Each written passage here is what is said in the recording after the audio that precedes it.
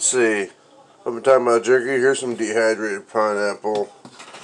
Some of that brisket I put down in there to go off and making the jerky. That's the tongue bits that I've made up. It's actually come out fairly good. Little tidbits. And I've got a couple bags worth of jerky here. And there is what's left of the brisket that I've been munching on. Now you can tell that I cooked it longer. I cooked it 8 hours. About 8 hours. And because I had to leave last night, it didn't get rotated properly. But even then, because of the juices I had in there and the fat I had in there, kept it to where it's still moist.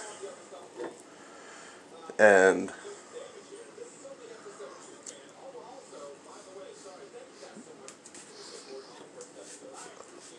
the crust on it is near perfect. It's not like you would get in a smoker, but the flavor. I considered I had marinated that brisket. The flavor's all the way through it too. So, very well. In my opinion anyways. Y'all have a great day.